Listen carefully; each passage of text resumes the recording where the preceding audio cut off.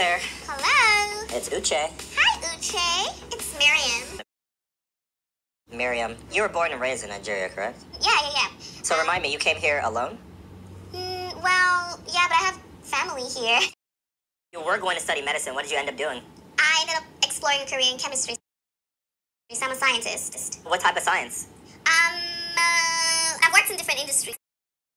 What are you doing now? Working in academia, but I work overseas. Oh.